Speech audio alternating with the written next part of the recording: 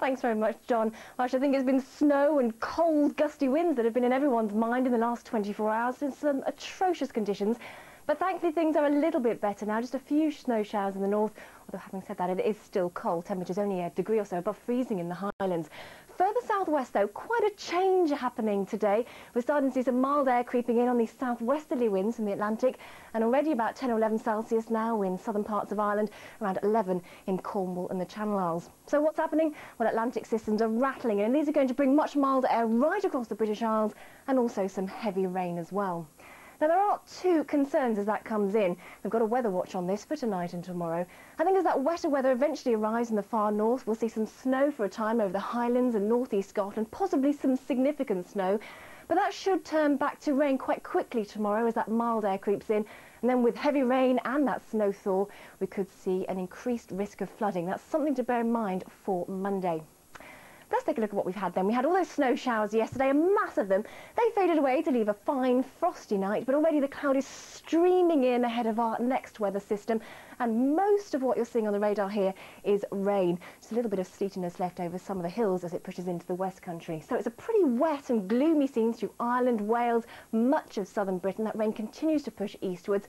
Really just patchy rain or sleet for northern England, southern Scotland, and we keep some bright weather and scattered snow showers in the north.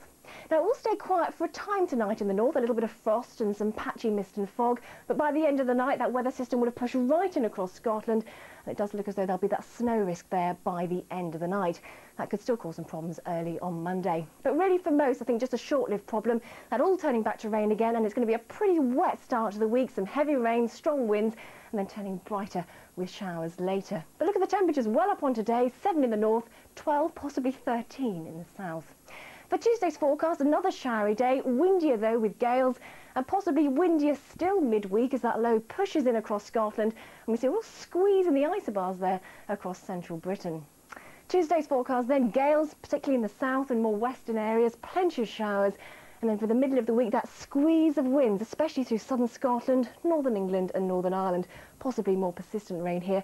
For the rest of us though, showers and a colder day on Wednesday, temperatures between around 6 and 9.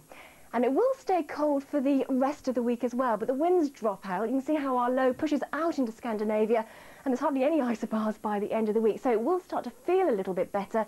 There'll be more frost around during the nights and mornings, but there will still be some slow-moving showers, and those of sleet and snow. So let's take a look at the summary then, a three-way split. The problem's really in the short term with that wetter, milder weather coming in, very windy midweek, and then much, much quieter later on. That's your weather.